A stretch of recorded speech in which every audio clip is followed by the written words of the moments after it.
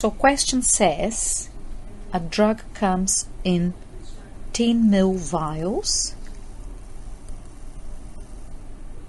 containing 3.5 milligrams per 2 ml. And then the question says if 5 ml from a vial is administered, how many milligrams is this? So first analyzing, because we want to use our want over have times the third number, what it comes in, formula. So to use this formula, we need to first identify the want and the have, whatever is easier for you.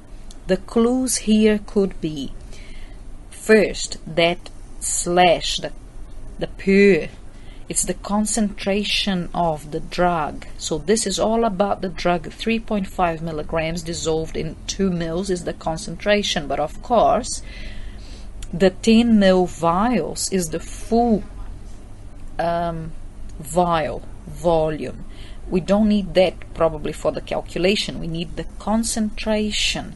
But the size of the vial is important when you're going to go choose the vial or the drug in the cupboard. So anyway, for now we're not going to look at this part of the information. We just know the vials are 10 ml.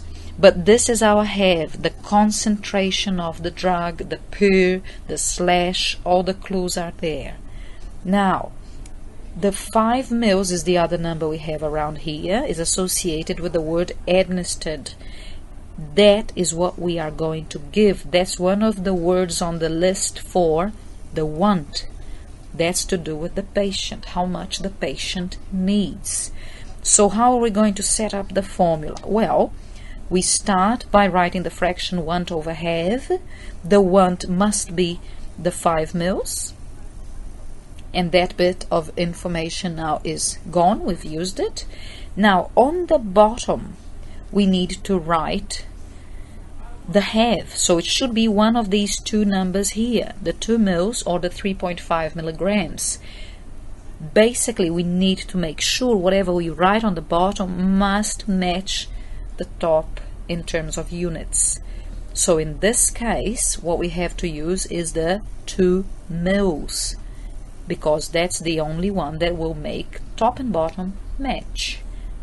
And then, so once the 2 ml is gone, we multiply by what it comes in, well, in this case, by the third number, which is the 3.5 milligrams. Just making sure then we visualize that mils are matching and we can cancel or ignore them. So the calculation to be done is 5 divided by 2 times 3.5.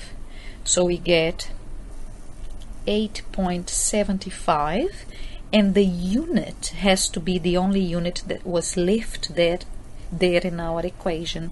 So 8.75 milligrams of the drug. If you need, you can round that to 8.8 milligrams, but I think being 8.75 is probably a good answer.